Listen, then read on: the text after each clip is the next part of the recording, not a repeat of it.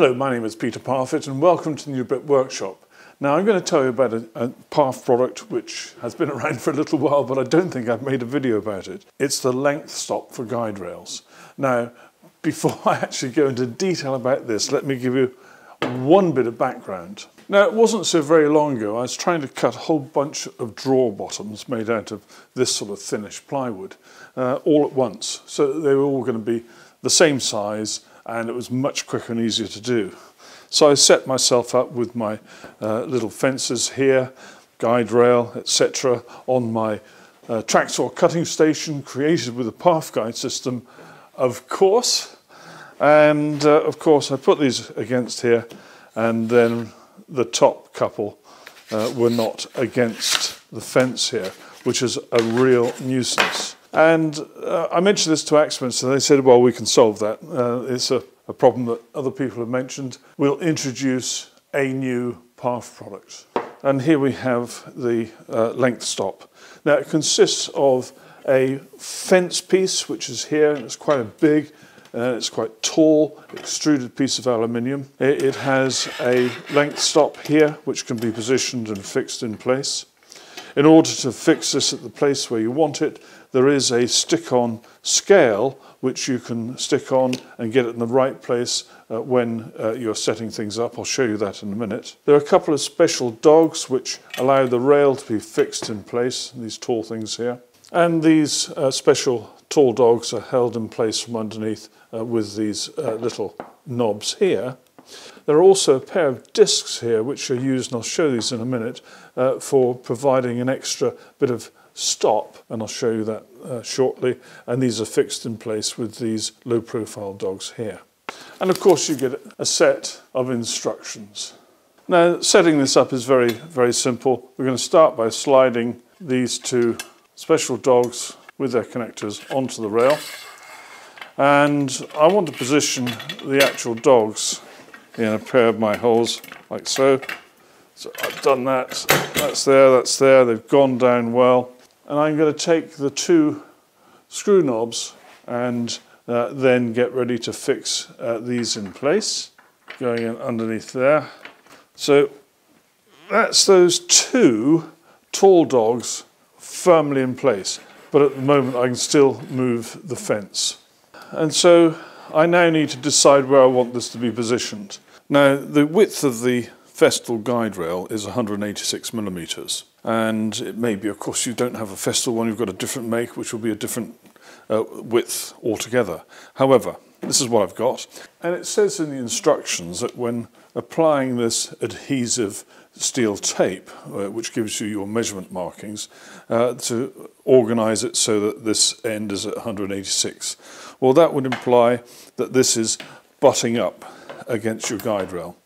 I don't think that's the best of ideas, and what I would suggest is that you arrange to have this at 190 on that edge, and if that's a Festal guide rail, you have to make your own decision if it's something else, and 190 would bring this edge of the fence about 4 or 5 millimeters away from the back edge of the guide rail, and that means that they'll never interfere with each other as you're moving it to and fro.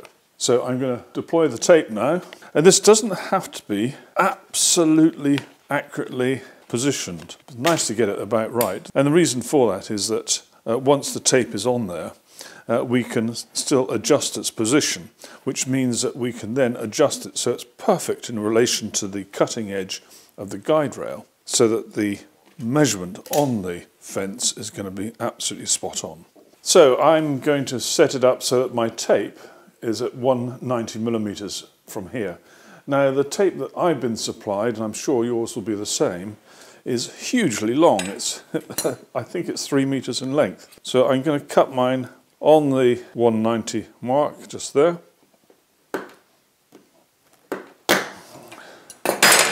Now I've scored that many times, and now that will break away nicely. I'm just going to cut the sticky back. So that's my spare piece.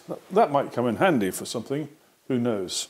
So I can now remove some of the tape backing, and I can now start to stick this onto the fence. And at this stage, it doesn't need to be hugely accurate, remember, because we can move the fence to and fro when we come to do the calibration.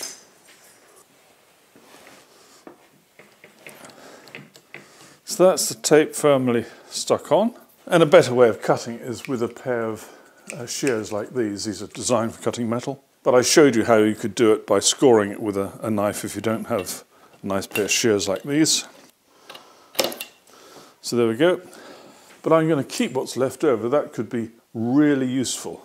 Now for the setup process, I want you to look closely at the stop here. Now this part of the end stop, when it's in that position there, is what you push your piece of stock against. And in setting up this stop so you can cut to a given length, you look for the intersection of this surface here with the measurement on the tape. And I'm now setting this exactly on the 500mm mark. So with my stop set at the 500mm mark, and bearing in mind this can still move here, I'm now going to take my steel rule and I'm going to slide it underneath my guide rail. The guide rail's held against the tall dogs here, and I'm going to set this so that this end of the steel rule is on the cutting line of the guide rail, and it's on the 500mm mark.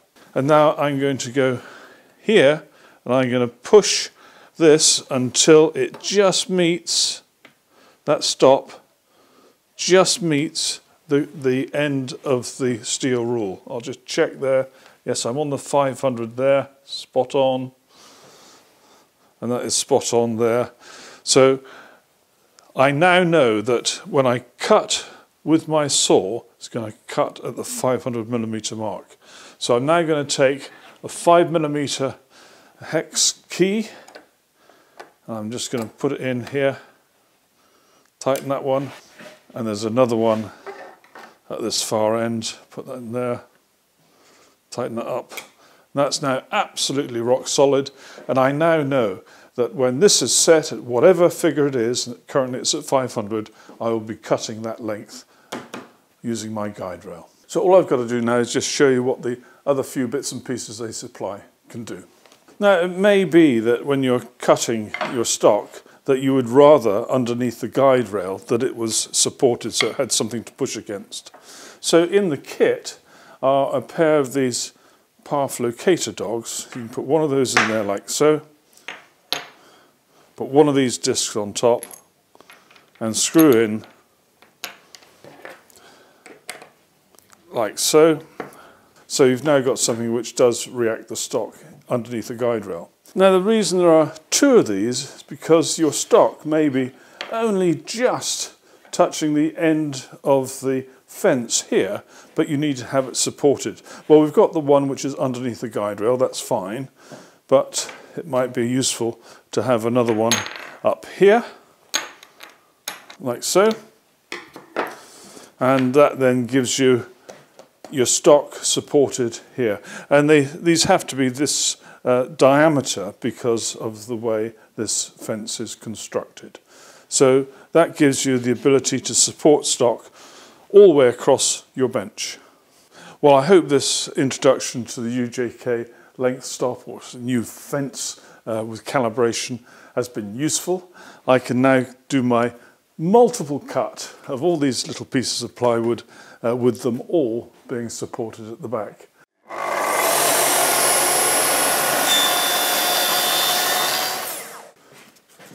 And there they all are, of the same length.